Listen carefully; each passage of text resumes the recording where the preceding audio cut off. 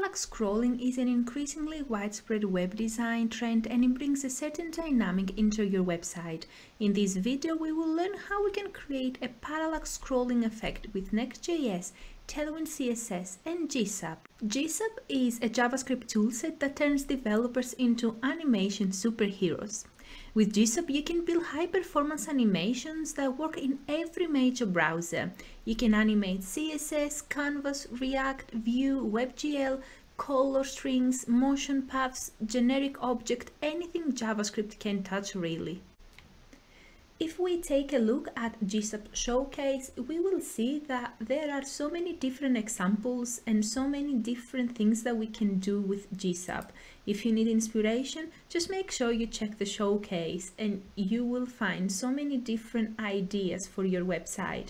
If we take a look, for example, at this specific website, which got created with GSAP, you will see how many different animations have been added to the website just by using GSAP, and it just makes the design look so unique and different. For this video, we will use Next.js and TailwindCSS. I will assume that you already know how to set it up, but if not, it is really straightforward. I will just leave the links on the description below, and if you follow the instructions, in few minutes you will be ready to go. But if you would like to clone the project, you can find a link on the description below with the GitHub repo, and you can clone the project from there. Once we finish setting up our Next.js project with Tailwind CSS and GSAP, we are ready to go and take a look and see what our starting point is. So I do have here the basic sections, the three sections, the top one, the middle one where we will have the scrolling effect, and the last one. Now here I have added as you can see, I have the horizontal gallery component, and I have all the sections and the images, and I have centered them all. That's why it looks like it's just one picture, but basically they all in the center and one is hiding behind the other. So this is the horizontal gallery component, and if we go and take a look at the index.js component, I do have three sections. I do have the top one, I have imported the horizontal gallery component, and then I do have the last one as well. Now the next thing we need to do, we just need to go and add the refs inside each section, just so we can use them later to actually create the effect. And also we need to add a ref inside the wrapper div. Of course, we need to import GSAP, the scroll trigger, because we will just use it, and the use effect and use ref from React, because we will use the use effect in order to create the animation.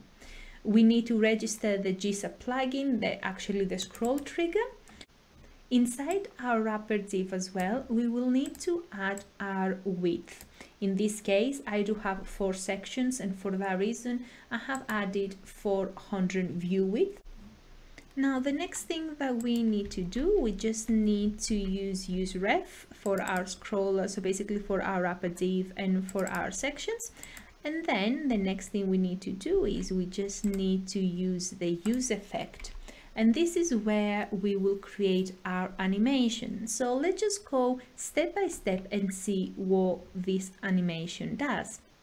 And the first thing we need to do inside our use effect is to select all the sections with a class of skill set. So inside the section class name, I've added the skill set class, and by doing that we can select all the sections and add them to an array.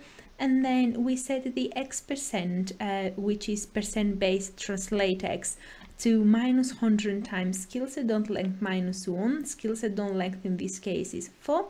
We choose to have ease none. There are so many different types of easing you can choose. It always depends the effect that you would like to create. We could have back, we could have bounce, or any type of ease. So for example, this is the none. If we go power 3 is this one. We could have steps. There are so many different types. It just always depends the effect that you would like to create, really. And then we go to the scroll trigger. So we select as a trigger the section, the div in this case, that we would like to trigger, and this is where we added the ref equals to scroller, and this is the wrapper div. So we actually select this div here, so that means that when we enter this div, it won't move up or down until the scrolling, the horizontal scrolling has finished, or the animation, any type of animation. So we trigger scroller.current. We set markers to false. We can set markers to true as well. So if we set markers to true, what will happen? We will just have some markers that will show us when the animation starts, ends, and this is really helpful when you're designing the animation, when you're creating the animation, to have an idea whether you're at the beginning of the animation, at the end, and just adjust it accordingly. Of course, once you finish, you just set it back to false. Then we set the pin to true, which means that we want to pin this scroller div that we want to trigger. We do have pin spacing to true here. So if you see, if we scroll here, we just go to the next section. So if I set this to false and I just refresh, you will see that when I scroll down, you see this end, it actually overlap with the other div. So by setting it here to true, we avoiding having this problem.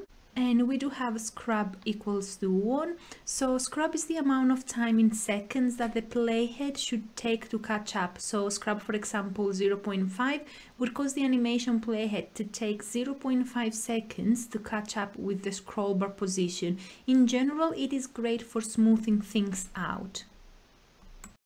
We do have invalidate on refresh true, and we do have anticipate pin 1. So if we pin large sections, we might notice what looks like a slight delay in pinning when we scroll quickly. That's caused by the fact that most modern browsers handle scroll repaints on a separate thread. So at the moment of pinning, the browser might have already painted the pre-pinned content, making it visible for perhaps few milliseconds.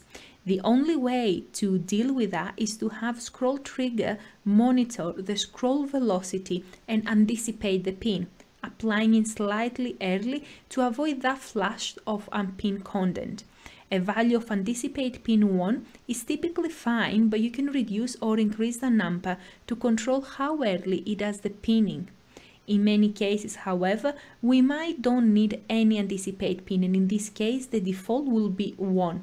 And we do have snap equals to 1 divided by skill set length, which is 4 minus 1.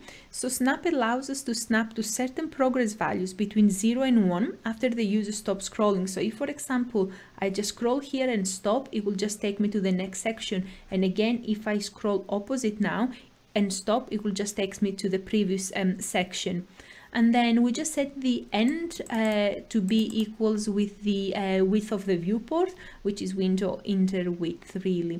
The last thing that we need to do is, if you notice here, we do have a scroll bar. In order to avoid that, we just go to the index file and we just do the overflow. We set the overflow hidden, or we can do overflow X hidden.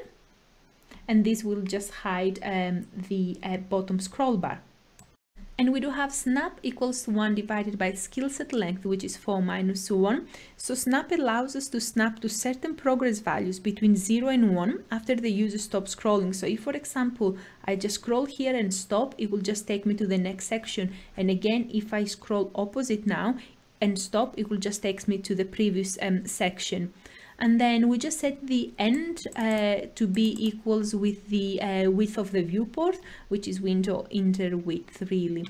The last thing that we need to do is, if you notice here, we do have a scroll bar. In order to avoid that, we just go to the index file and we just do the overflow. We set the overflow hidden, or we can do overflow X hidden, and this will just hide the bottom scroll bar. So this is it for this video, guys. I really hope you found this helpful, and if you have any questions, just leave a comment and I will get back to you as soon as I can. Also, you can leave a comment for any recommendations or any ideas for upcoming videos that you would like me to create. Also, if you like the video, please leave a like and subscribe to the channel, and I'll see you to the next one.